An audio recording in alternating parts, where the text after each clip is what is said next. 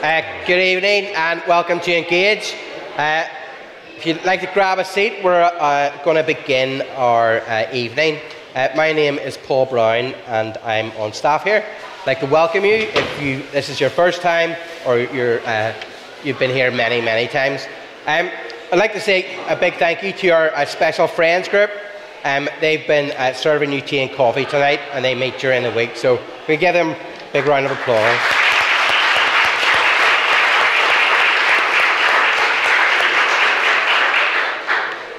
There'll be different opportunities where you can kind of go up and top up with tea and coffee through the service. I'm going to pray and then do some announcements, and then we're going to meet Rick kind of thing. So let's pray.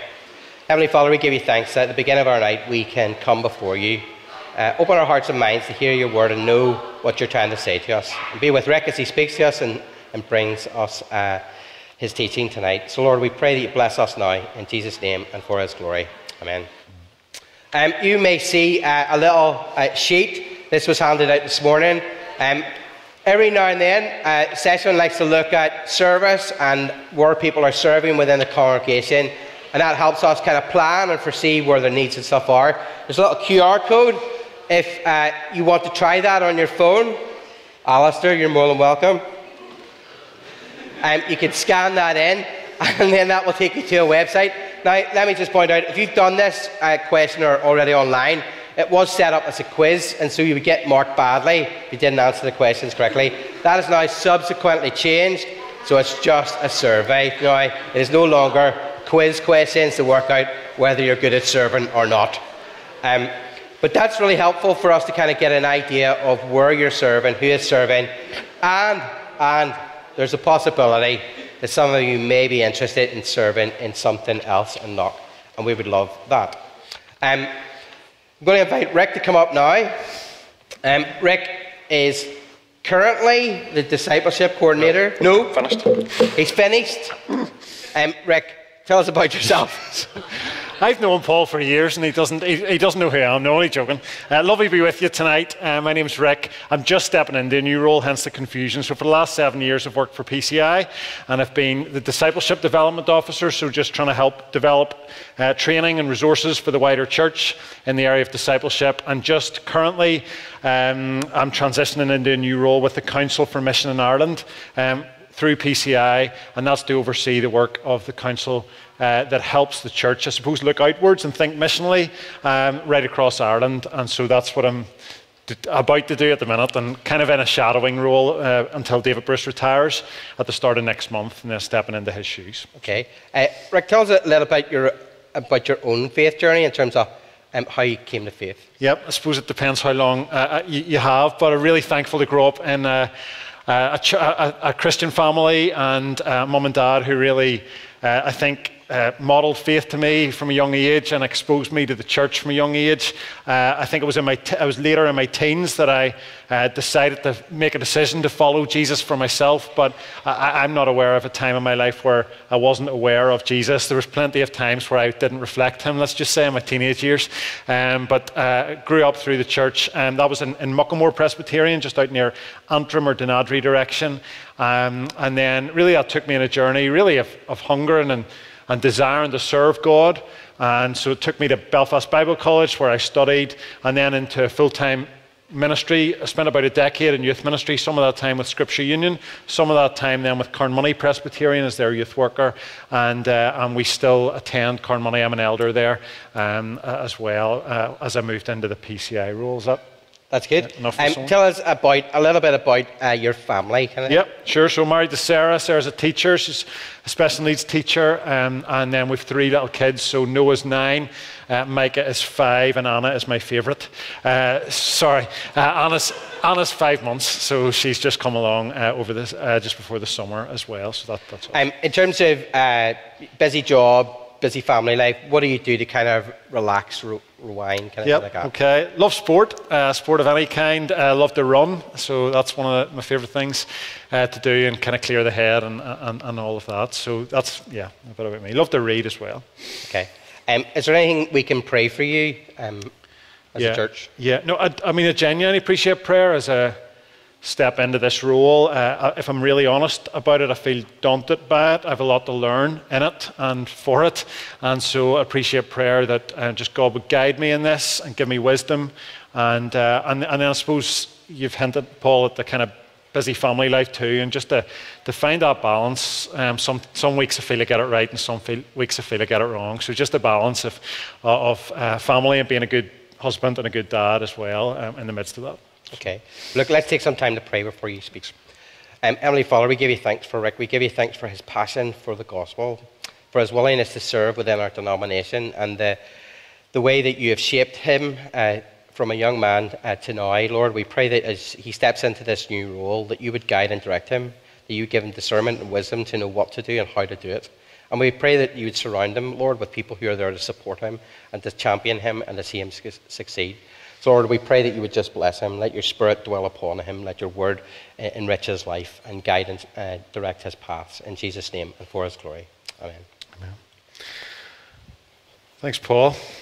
Genuinely lovely to be with you tonight. I was in Romania a couple of weeks ago, and whenever I spoke at a conference there, I noticed that everyone in the church filled up the seats from the back, and I thought it's just like home. And as I stand here tonight, some of you feel quite far away, but hopefully this will be useful to us as we go through. Tonight we're going to explore the theme of resilient discipleship, and I'll explain what I mean by that in a moment, and as we go through the night, hopefully that'll become a little clearer. As I look across the church tonight, there are many people who could speak and teach on this theme of resilient faith much better than I can, but over the past couple of years, I've been putting together some of these thoughts in the form, in writing and in the form of a book called Deep Roots of Resilient Disciples. And really what I'm doing tonight is cheating a little bit and just trying to give a bit of a summary or synopsis of what that is.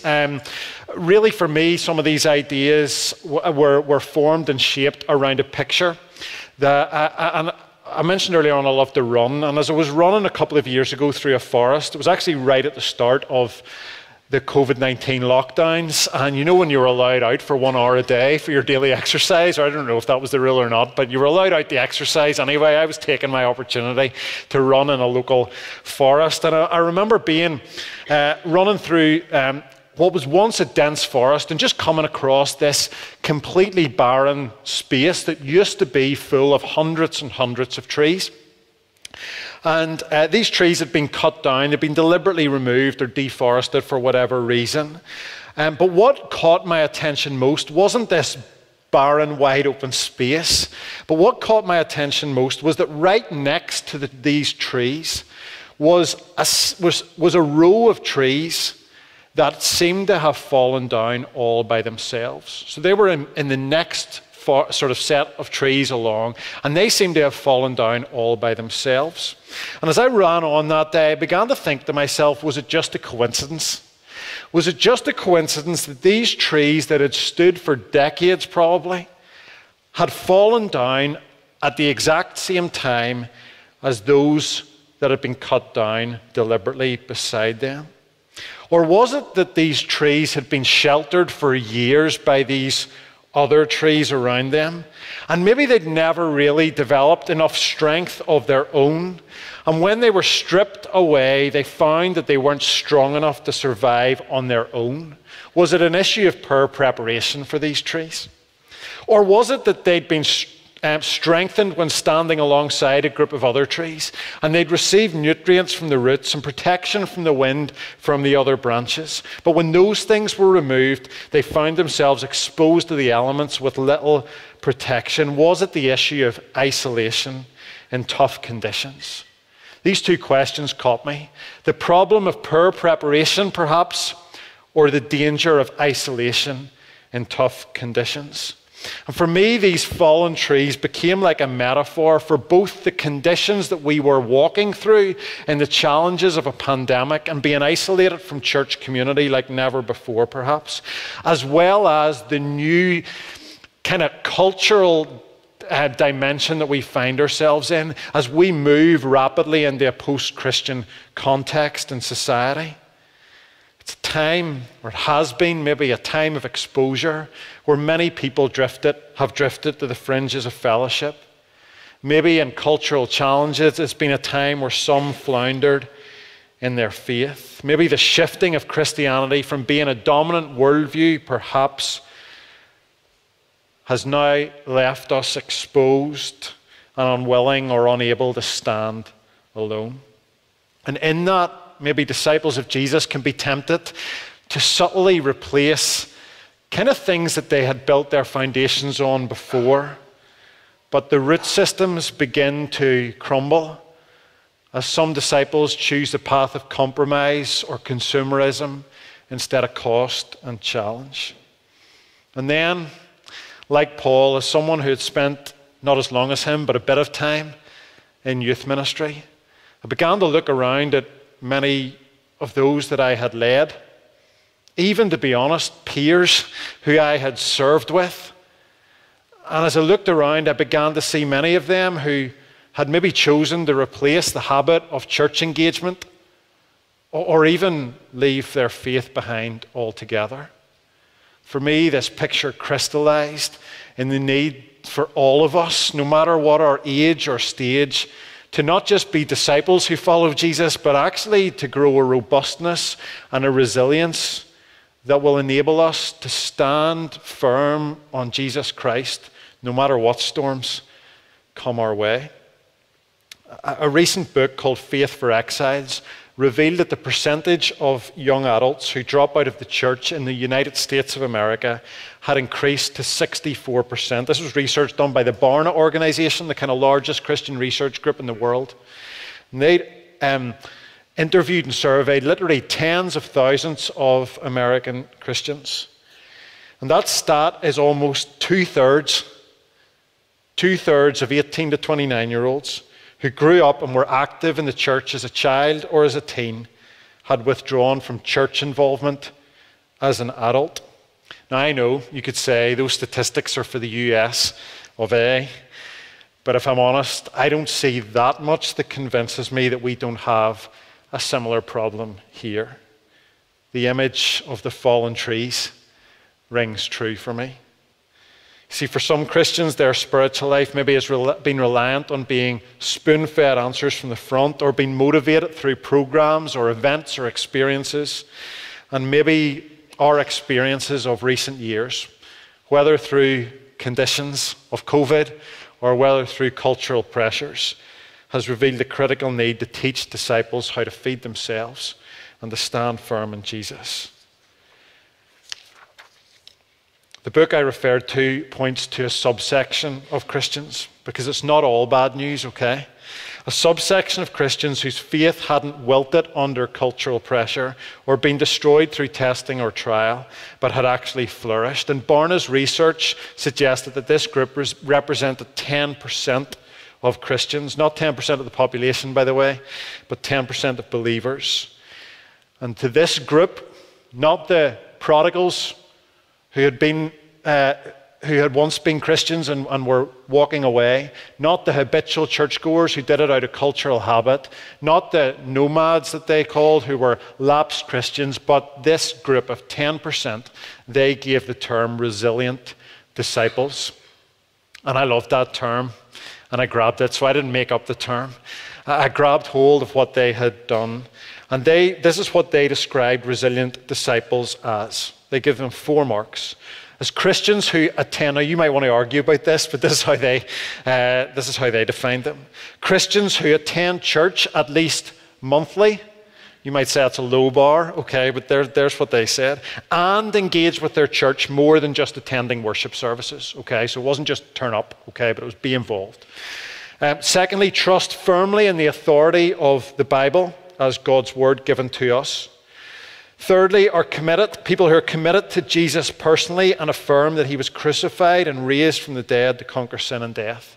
And fourthly, that they express some kind of desire to transform the broader society as an outcome of their faith. That they want to make a difference in the world for Jesus and his kingdom. Maybe you might want to reflect on that list for a moment. Does that describe you? I'm guessing if you're here tonight, it will describe many of you. If it does, there's a good chance you will be a resilient disciple right now, certainly in Barna's estimations. Resilience Resilience is described as the ability to adjust to or recover readily from adversity.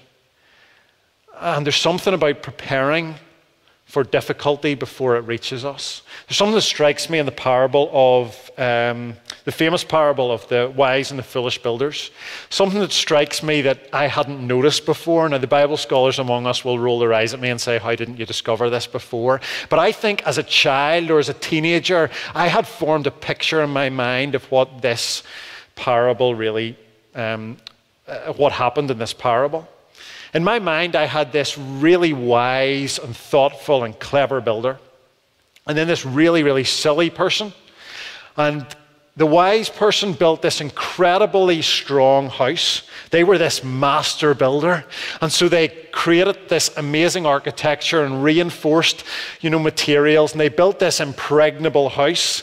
And because they were so wise, the house was incredible. And so whenever storms came, it wasn't going to blow away that house. And then I had this really foolish guy in my head, and because he had built in a really, really silly place, and because he built on the shore, then the shore, being in the shore, you were going to be more prone to storms and wind. And because he built in a really silly place, then the storms that would inevitably come came and swept away his house. Until I was rereading the parable a couple of years ago, and I realized something. That in the description of what the builders built, there was absolutely no difference. You can go to the parable yourself and check. There is no difference in the description of the house that was built by the wise man and the foolish man. The only difference is what the builder built on.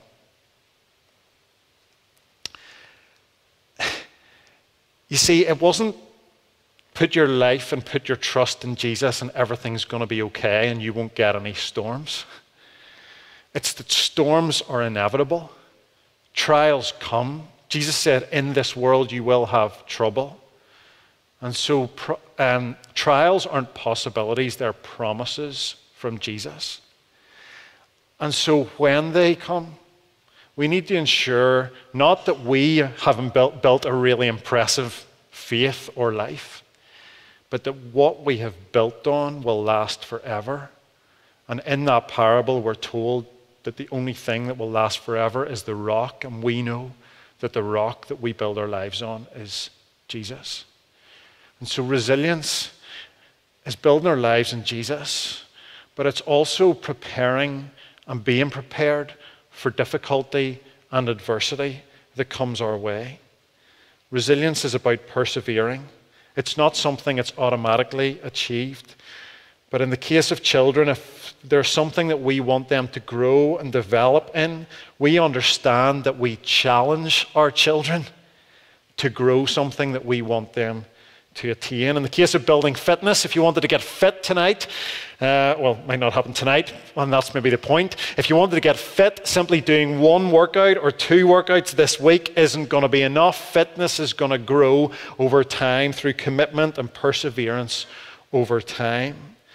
And so building resilience is about growing and learning to adapt and adjust and persevere through the trials that come our way with the understanding that it's not going to be easy.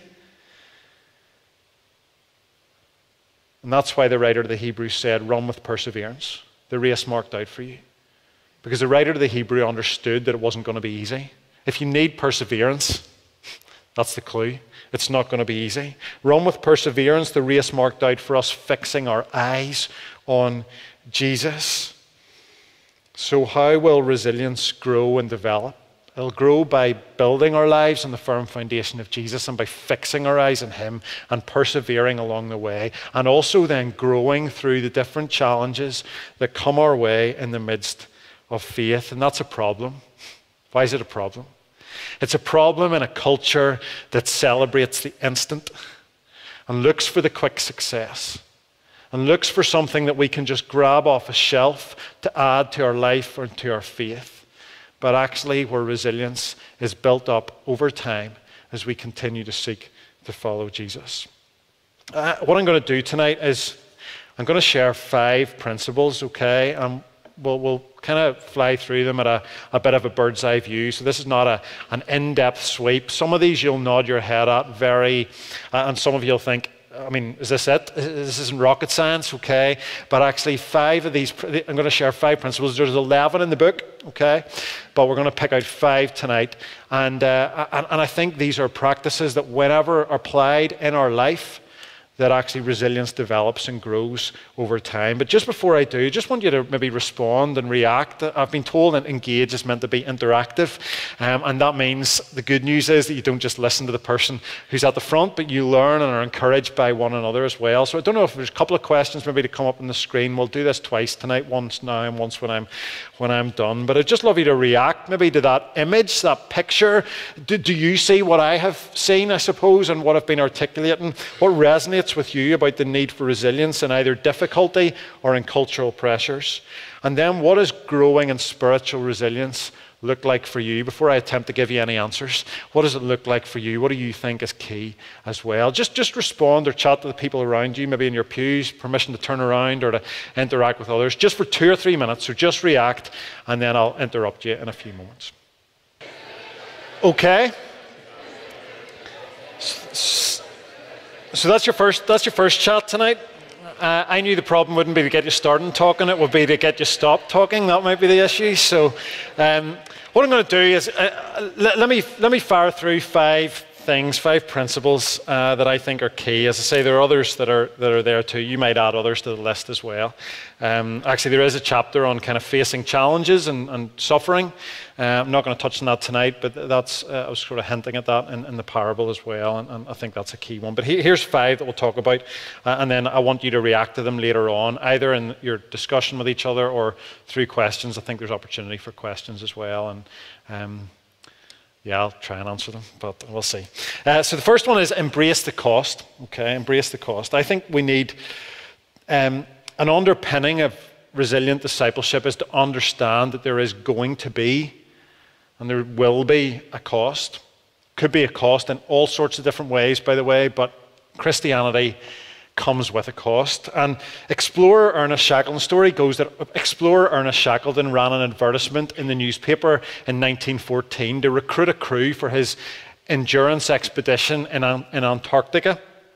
And rather than outline all the benefits, this is what he chose to write. He went for brute honesty. It says this: men wanted for hazardous journey, low wages, bitter cold, long hours of complete darkness, safe return doubtful, honour and recognition in event of success. Now, who would sign up for that? Sounds like a great holiday. It sounds like a good mission trip, doesn't it? You know, come and there's going to be a hoodie and you're going to meet lots of friends. You're going to have a great time and there's going to be amazing food and you'll get some photos for your Instagram, right? Yeah? No, none of that. He made the cost clear at the outset, and it attracted 5,000 applicants. But because he was clear about what he was calling people to. He emphasized the dangers and the difficulties that lay ahead to help prepare his crew for what would happen whenever they got there. Because if he'd asked them to sign up to a holiday camp and they arrived and they saw the conditions, they would duck out of the first sign of trouble, right? That's not what you promised us. That's not what I signed up to. I deserve better than this. But he was outlining the cost at the start. In some ways, Jesus was no different. And sometimes when I read the Gospels, it almost feels like Jesus was trying to put people off. You want to follow me? See all your possessions, go and sell them, and then come back. You want to be my follower? See your family and friends? You need to forsake them, and then come follow me. Whoever wants to be my disciple must deny themselves and take up their cross and follow me. His approach isn't really an advertiser's dream. I kind of imagine a PR company sidling up next to Jesus and saying, Jesus, we need to really work on your message here. You know, it's not really going to draw people in. You're going to put some people off. Then why is it that so often I choose to emphasize all the benefits and yet downplay the challenges when I share the gospel with others? You see, discipleship comes with a cost. True discipleship is not convenient. It's not comfortable, but it confronts consumerism. It challenges comfort and it emphasizes cost. You know, I believe that comfort is one of the biggest obstacles to faith. Not militant atheism, not aggressive secularism, but becoming comfortable. Faith erodes when we choose to downplay trouble and avoid cost. In fact, the more we learn to suffer and embrace the cost of our faith, the more we will be prepared to sacrifice and to serve. And actually, knowing that helps us to prepare for it when it comes. Discipleship built in comfort and consumerism can attract the crowd in a short term. But actually, I think it leads to a short-term response over depth down the line. It might gain traction, but it causes people to duck out at the first sign of discomfort. In Ocean's 11, Danny Ocean, George Clooney, gathers a group of thieves and robbers around a swimming pool, and he tells them this. He tells them his plan. He says, what I'm about to propose to you is both highly lucrative, sounds good, doesn't it? And highly dangerous. In other words, we're going to make millions, but actually it might cost us our freedom or we might die. Do you see what he was doing? Outlining the benefits, but warning of the cost. Billy Graham said it better than Danny Ocean. He said, salvation is free, but discipleship will cost you everything you have. And a youth leader recently told me about an experience that she had of sharing the gospel with a group of teenage girls on a summer camp. And these girls, the girls in her small group, had been really moved by the presentation of the gospel. And she said then that she was really excited to gather with them in their small group that night and to talk about it. And some in the group responded to receive Jesus for the first time, and she was thrilled.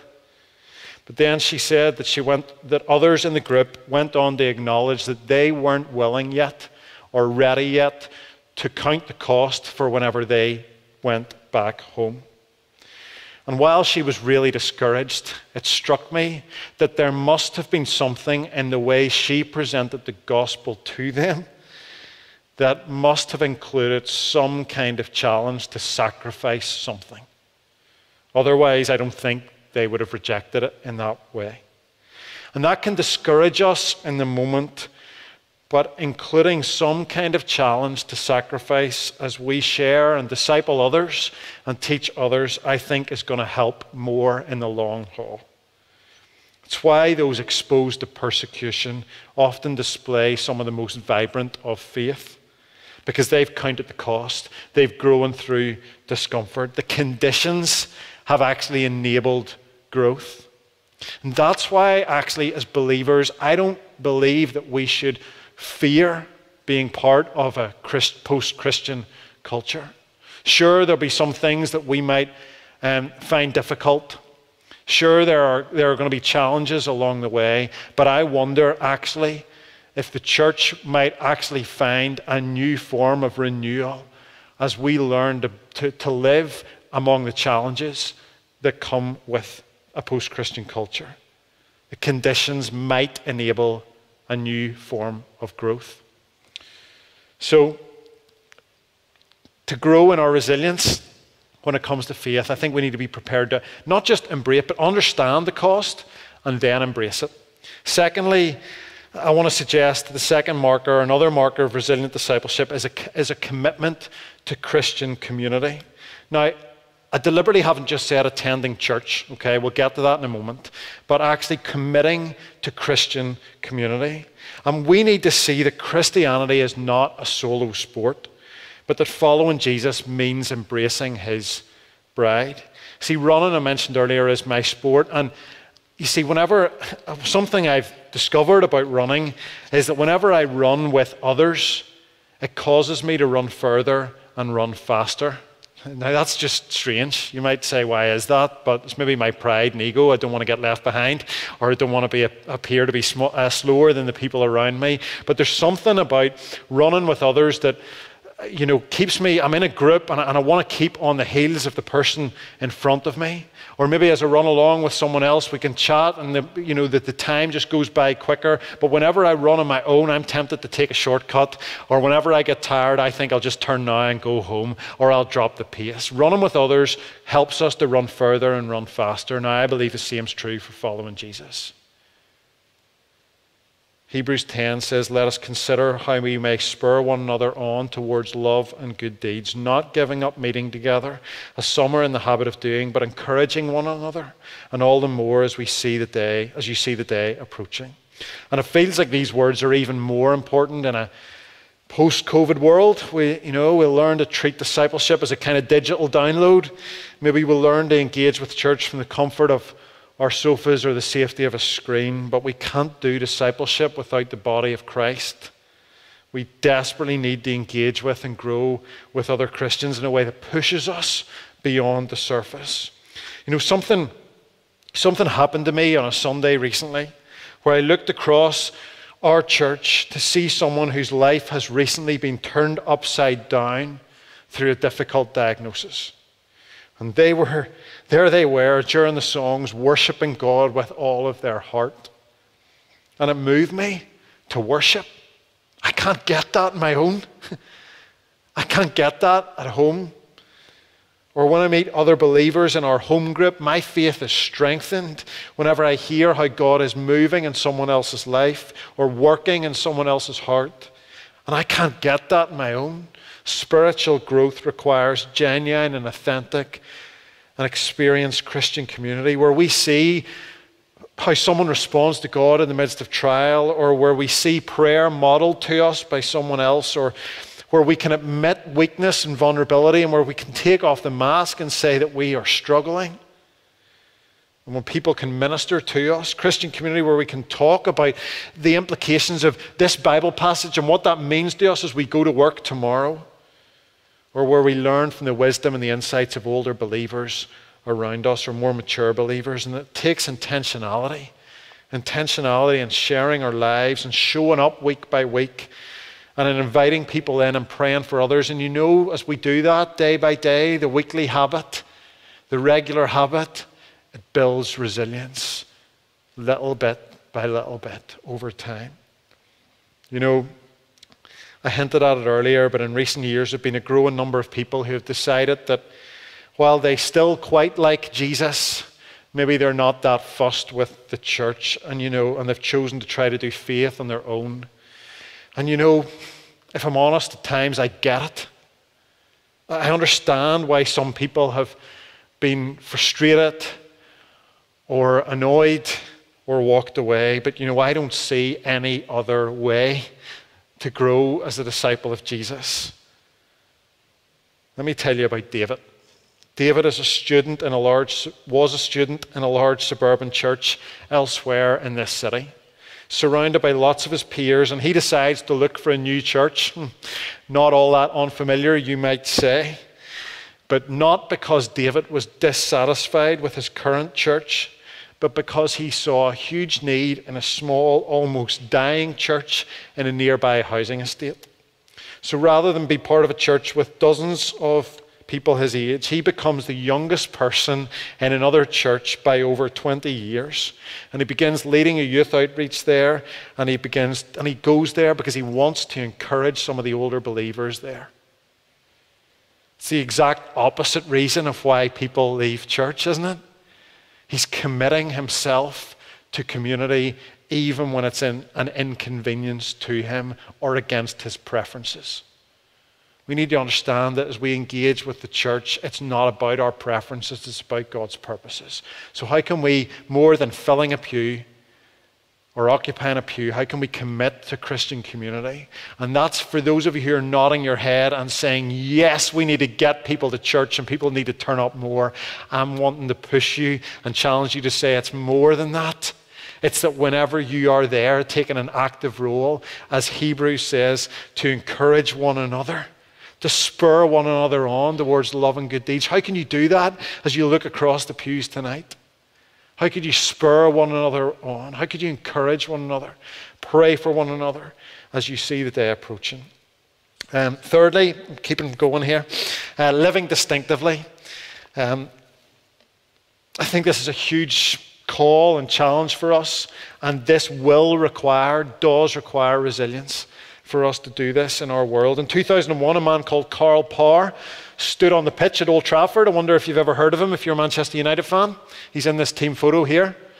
You might not have heard of him, okay? The reason you've never heard of him is because he's never played professional football, and yet he's in that picture. Because in 2001, wearing a Manchester United kit, he, just before a vital Champions League game, he somehow managed to get himself onto the pitch and into the team photo, and there he is on the very left-hand side. Carl Parr continued to do that, okay? It wasn't just there that he did it. He also found his way onto the court, the centre court of Wimbledon, and warmed up with an opponent before the opponent realised that wasn't his opponent. And also onto the England cricket pitch as a test batsman as well. He's a master at blending in. It's brilliant. And I love what he did, but you know, we're called to do exactly the opposite. We're meant to be among the world and live within the culture, but we're called to be distinct from the culture we inhabit. And Jesus amplifies this in one of his best known prayers. John 17, he says, "My prayer is not that you would take them out of the world, but that you protect them from the evil one. They are not of the world, even as I am of it. Sanctify them by the truth. Your word is truth. As you sent me into the world, I have sent them into the world." You see, Jesus desired that his followers would be part of the world that they were in, and then that they would be distinct in the way they lived. You see that? They are to be resilient disciples, are to be present, part and parcel of the world and the culture, but distinct while they are part and parcel of it. I think there's three options open to us. One option is that we escape our culture. Perhaps some things in the culture challenge us and disturb us or even annoy us, and so we're frightened by the impact that it might have on us or even those who are younger in faith. And so we retreat and we run away. We feel threatened. We want to build up defensive and protective walls around us, and we try to escape the culture. I once drove past a church, not of our denomination, but they had no windows. They had no windows in their building, and they had big, massive, high gates and kind of fences. And I thought, I wonder if they're just trying to keep the sin out. Well, I had a message for them, or I had a news for them, because you can't do that. We can't just build up protective walls to keep us safe. And it's not overly helpful, and it doesn't help us build relationships with the world around us, and it's not what Jesus modeled. Then the other temptation is that we embrace the world. You know, the other option is that we could just embrace the world and everything in it, embrace the ideas of our culture, love our culture so much that we should throw ourselves into its ideas and activities or principles. You know, everyone else is embracing that, and I don't want people to think that Christians are boring. And so maybe to help them to see that Christians aren't all bad people, then I'll embrace those ideas too. Or everyone else is watching that series in the office, and so I don't want to be left out of that conversation, so I'll join in too. Or those opinions are accepted by most people, and you know, the Bible was written in a very different time, and you know, so I'll base my opinions on what society says. We can embrace it, but the embrace option doesn't show any courage. And it's not, again, what Jesus modeled. Jesus, who wasn't afraid to say difficult words to the people around him or the authorities around him. He didn't embrace every idea as if it was true or good, but he clearly stated that he was the way to follow instead. And some Christians maybe assume that becoming more like the culture will make us more winsome or attractive, but all it does is serve to dilute our message and to make us so much like the world that the world doesn't see any difference and so doesn't see any need for us. In Tozer's words, worship is no longer worship when it reflects the culture around us. So if we're not the escape and we're not the embrace, what's the other option? The other option is one that engages in the culture as a disciple of Jesus. Where did Jesus tell his followers to shine their light? To shine their light before others so that they may see their good deeds. People will not see our good deeds if we don't shine them in front of others. In the words of John Stott, he said, "We are neither to seek to preserve our holiness by escaping from the world, nor to sacrifice our holiness by conforming to the world." And so the rubber might hit the road for you tomorrow in the office, in the coffee break, where there's a conversation going on. And the temptation is to escape that conversation. Oh, we Christians shouldn't have any part of that conversation. But what would it look like to engage in the conversation? To be present in that conversation, but seek to bring a distinctive to it. What would that look like? One of the things I love about the ministry of Jesus is that so much of it happened not in the synagogues, but in the streets. It happened in dusty roads, stony beaches, in gardens and around tables and on empty fishing boats and grassy hillsides. See, Jesus used the everyday settings for him to share his life and to minister to others. Resilient disciples will not embrace the values of the world, but resilient disciples won't seek to embrace the world either. And the best biblical picture I have of this is the story of Daniel and his mates. It grabs my imagination as I watch what God is doing in a culture today. These young men who are carried off into an unfamiliar land, under the rule of a king who wants to rob them of their identity and push new customs in their face. And these young men are determined not to eat the food that's offered to them. They don't bow down to the worthless idols. They don't give up the discipline of prayer. But you know, there are some things that they do go along with. You see, they had wisdom. They accept new names. They learn a lot language and the literature of the Babylonians. You see, they had the wisdom to know what to engage in and what not. What would compromise their faith and what actually was just a cultural expression that wouldn't cause them difficulty. We need to learn to carry our faith in a different environment. And you know, if I'm honest, this is difficult to do, but sometimes I want to speak to those who are older tonight as well. Because as I spoke earlier on, there's a temptation to think that this is just all about those who are younger in faith. But you know, as I look at my parents at times, I think they need help grappling with living in a different culture and society than what they have been used to. In some ways, it might actually be harder for an older generation to know how to engage well, but to do so distinctively. Maybe the problem in a younger generation is that we give up our distinctiveness as we engage in the culture. Maybe the problem with an older generation is that we keep our distinctiveness, but we don't engage with the culture. Do you see? How can we do both? And I know this isn't an easy thing. It requires wisdom and discernment. But how can we learn to thrive in exile and be godly in a foreign land? Fourthly, cultivating spiritual habits. Something I love about the story of Daniel again is that Daniel was probably 80 years of age when he was thrown into the lion's den. That brings a little bit of a different picture to the illustrated children's Bibles, doesn't it, for that picture? But he'd been there for several decades, and this is what it says in chapter 6. When Daniel learned that the decree had been published, he went home to his upstairs room where the windows opened towards Jerusalem. 3 times a day he got down on his knees and prayed, giving thanks to his God, just as he had done before. There's something that would be easy to miss in this story. Daniel chose to pray facing towards Jerusalem. Why on earth would he do that?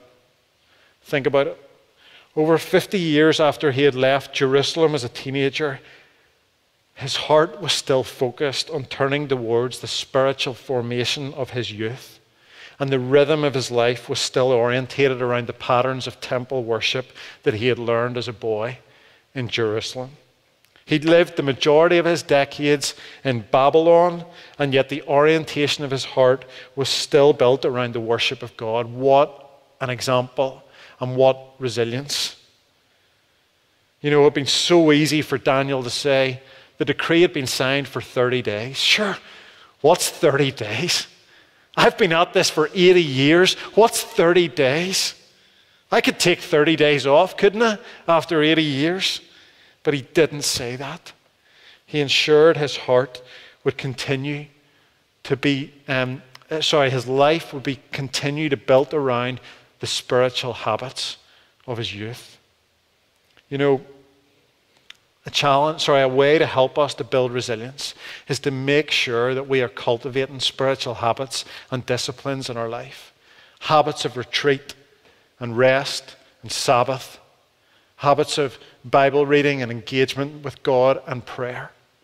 Habits perhaps even of fasting or of generosity as well. Times where we step back and times where we lean in. How can we cultivate spiritual habits? You know, many mornings we've battled with our toddler to help him to eat his breakfast. It's the most frustrating thing, if I'm honest, in our mornings. And without us literally putting the spoon into his mouth whenever he was 3, he literally wouldn't have eaten in the morning. But for him to develop and mature, he needs to, we can't walk around for the rest of his life. You know, it'll be a bit embarrassing when he's 18 that we're still following him around with a spoon. He needs to learn how to feed himself, and so we've been trying to teach him and coach him a little bit. And so I still sit beside him in the morning, and I at times remind him to talk less and eat a little bit more, or to get less distracted and to pick up a spoon. But I'm not holding the spoon for him. He needs to learn how to feed himself, and we need to help him do that. To build resilience, we need to go beyond being spoon-fed Christians who expect easy answers and just wait to be fed ourselves by someone else. We need to be actively feeding ourselves, learning to abide in Jesus, embracing spiritual habits, regular rhythms. And for me, it's the image of the iceberg, where the strength of the iceberg isn't seen in what's above the surface, but in what's below. What's below the surface of your faith? Is it like that picture? Is the majority of it there? What are we like in the private place or in the silent place? How can we build regular habits? And you know, the culture out there, I believe, is too strong to rely on, one sermon a week and a quick 5-minute skim in the morning.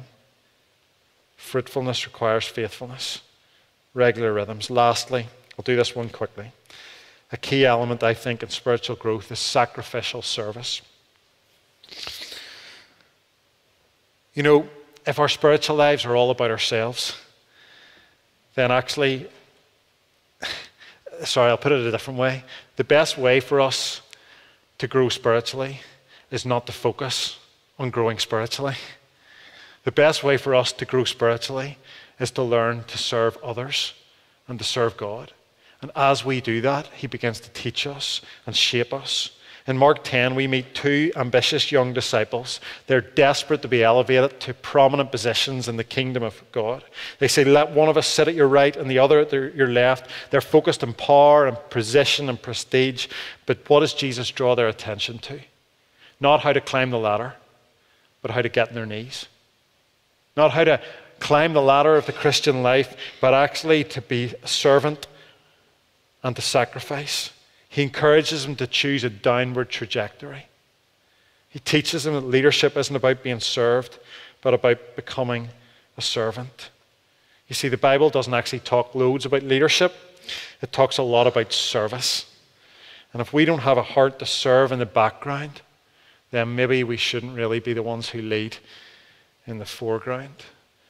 One of the things that Jesus did with his disciples, first of all the 12 in Luke 9 and then the 72 in Luke 10, was that he sent them out. He gathered them together into pairs and then he sent them out on mission. If there was one person who's ever walked the face of the earth who could have completed the mission on his own, it was Jesus.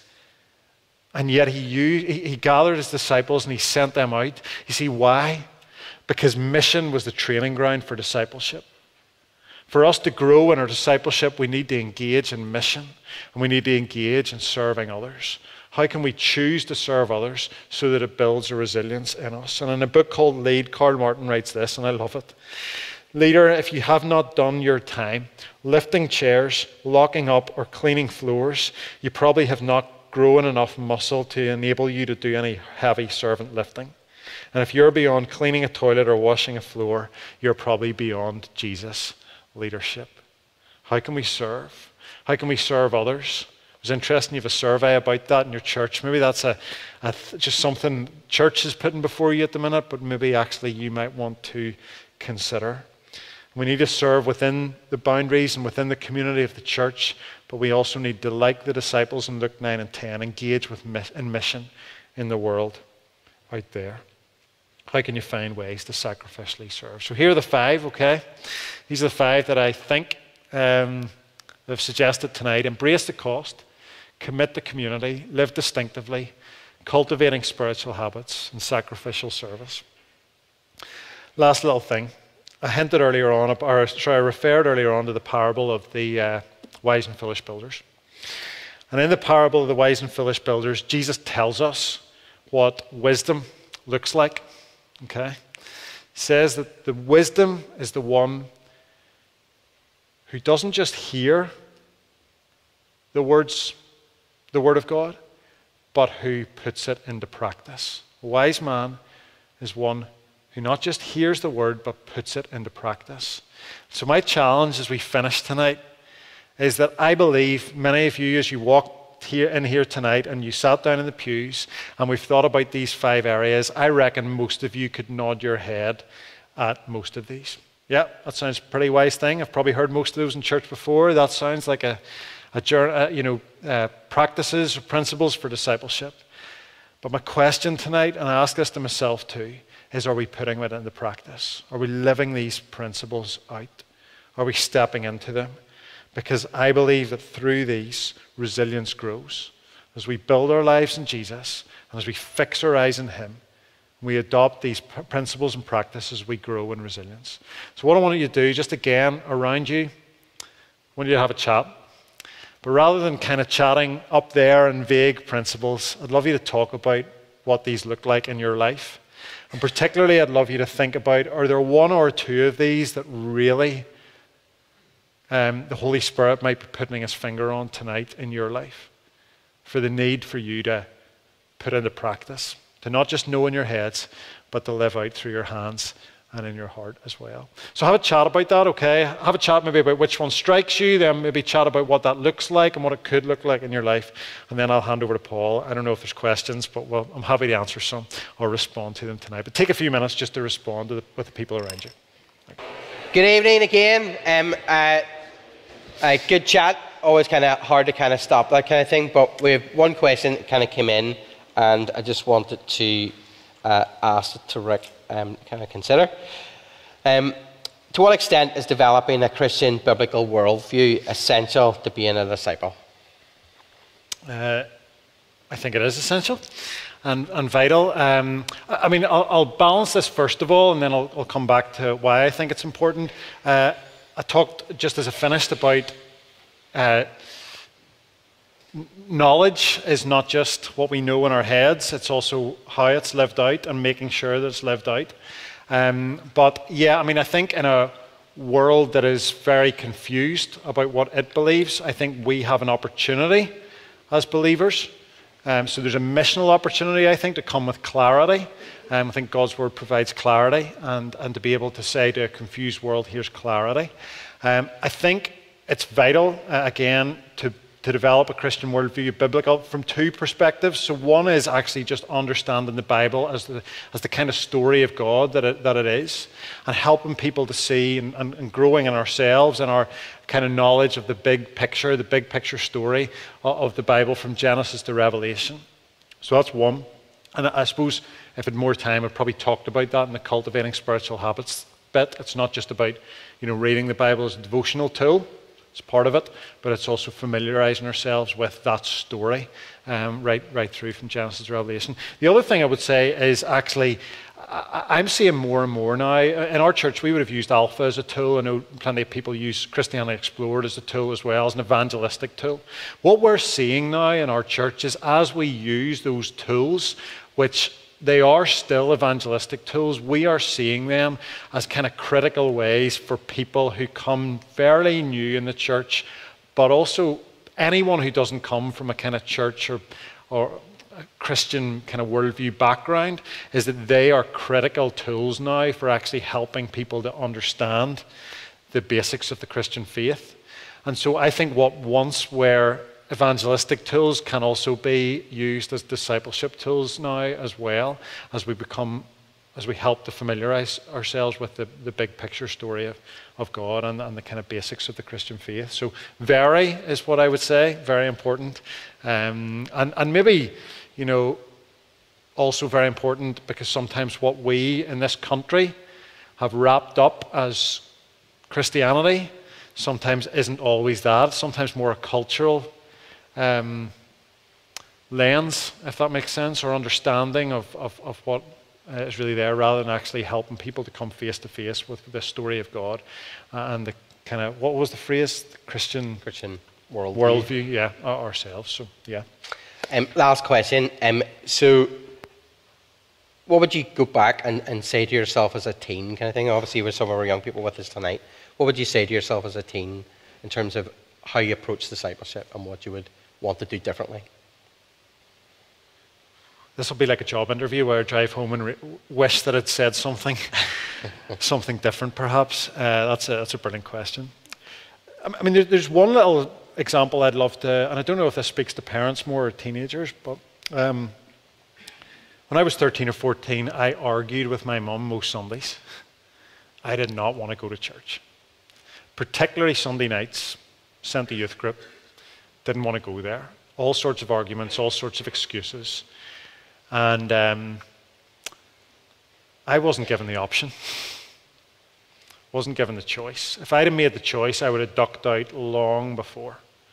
Whenever I was 16, on a Sunday night, God has a sense of humour, on a Sunday night when I was 16, I went to an event that I had argued about going to, and it was at that event that God used something that was said from the front and a song to I think, change the direction of my life, or certainly my awareness of it.